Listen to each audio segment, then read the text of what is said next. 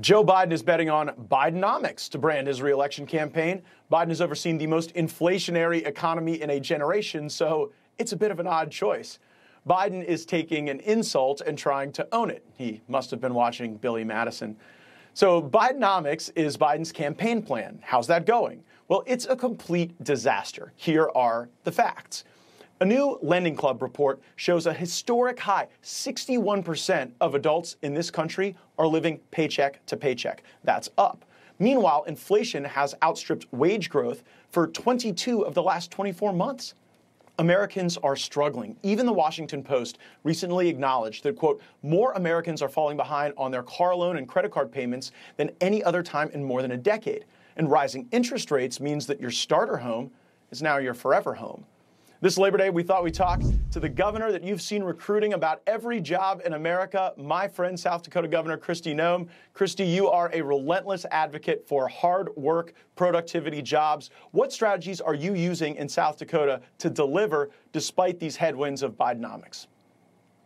You know, Matt, we've just been telling our story. South Dakota is an incredible place. We have kept our businesses open. We have empowered people and used personal responsibility. We've cut taxes, cut regulations, and recognized universal licensing. So all of those things are incredibly important, but what you really have to do is get the word out. You need to recruit people, let them know how much better their lives can be somewhere else. And that's what I think is so remarkable about what's going on in South Dakota.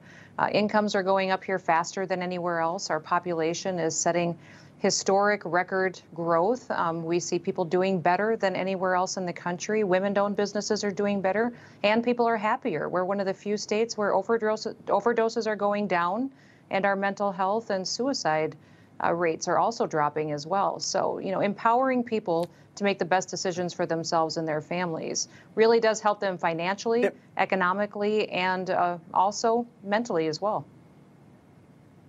Undeniably, you guys are really deregulating, you're growing, you're recruiting, but at the same time, this Biden economy is like a wet blanket over the effective efforts of a lot of our states. We see this national data indicating that 61% of Americans are living paycheck to paycheck. How do you see that impacting people, and what do you do to push through some of the challenges that, frankly, Washington is visiting on your state and many others? Yeah, it's pretty dramatic. When you look at our state, you know, we're in the middle of the country. It's kind of a long ways to drive anywhere in South Dakota. People go to school, it may be 30 miles away, work may be 50 miles away. Our number one industry is agriculture. Number two is tourism. So all of those are heavily impacted by energy policy. We also grow the world's food. So it's important that we do well here so that we can continue to put food on people's tables in this country and in other countries as well. So, you know, it is a horrible thing that Biden is doing to our economy, how he is devastating families. And when you look at that poll, Matt, you'll see clearly that the American people are going to hold him accountable for it. They recognize that their lives are worse now than since he's been in the White House, and they're looking for a change. So President Trump is set to speak in South Dakota on Friday. It'll mark the first time since the former president went to the state.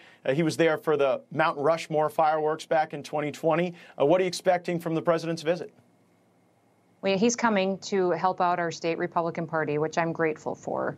You know, I think he's going to have an inspiring speech. I'm thankful that he's coming to our state. People are excited to see him. This event sold out in just hours when we made it available. We will have 8,000 to 9,000 people in attendance. It'll be maxed out, and people will be there excited to see this president that thought about them every single day. That's the one thing we're going to talk about that night, is that this president shows up.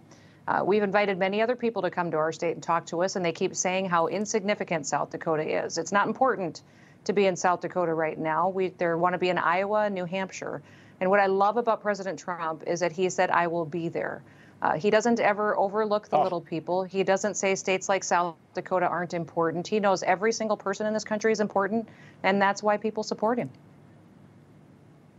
So it does bear a contrast to the current occupant of the White House. President Biden put out a ridiculous video on Twitter trying to prove that he is the president that keeps promises, unlike Trump. Take a listen. We don't negotiate the price of the drugs. When it comes time to negotiate the cost of drugs, we're going to negotiate like crazy, folks. Today, I'm proud to announce that Medicare has selected the first 10 additional drugs for negotiation under the Inflation Reduction Act. 10 additional. Drugs that treat everything from heart failure, blood clots, diabetes, kidney disease, arthritis, blood cancers, Crohn's disease, and so much more. Oh, my goodness, So, Matt, Governor Noem, you've had the chance to work with both of these men. What's your assessment of the Biden record versus the Trump record? Well, that almost makes my head explode because we have a prescription drug shortage in this country, and it's created and made so much worse by President Biden. His policies are empowering other countries. He's making us more and more reliant on China for our drugs that keep people healthy in this country and life-sustaining drugs. And it's because of how he has completely cowered and bowed down to China and those countries that hate us and giving them more authority, not over just our energy supply, over our monetary policy, over our trade agreements. Now he's also giving them our health care. And when he stands up on TV and says to the American people that he's giving us more options, he's giving us more affordable drugs, he's lying to the people in this country. What he is doing is making us much more dependent on China for those drugs to keep their families healthy. And if we want to start seeing another scary time in the United States of America, look at how they're using COVID again to control people and then say that we have a drug shortage that won't help people get over it. Governor, I know in these interviews everyone always asks you the vice president question, and I know you're laser focused on South Dakota, but I remember a conversation you and I had in the cloakroom when you were in Congress, and I asked you why you were running for governor, and you sincerely believed that if you didn't run, people might get that position who were corrupt. That was the word you used, and so you took it on as a mission. When you observe the corruption that's going on right now in Washington, D.C., does it motivate you to try to do everything you can to try to get rid of it and put our country back on the right track? It does. It does. I think everybody needs to be all in at this point in time. I think it's devastating, the corruption we have in Washington, D.C. I run into it here in South Dakota, and it's on steroids at that level. And then you watch it happening within our three-letter agencies as well. People are starting to wonder if there's any justice in the United States of America anymore. So yes, we need to live a life of significance. May we never say that we passed up an opportunity to help protect this country for our kids and our grandkids. We had incredible opportunities. Well, I think you may be getting a lot of those great opportunities. I know the people of South Dakota are grateful for the work you do there. Governor Kristi Noem, an outstanding example of strong conservative leadership. Thanks for joining me. Yeah.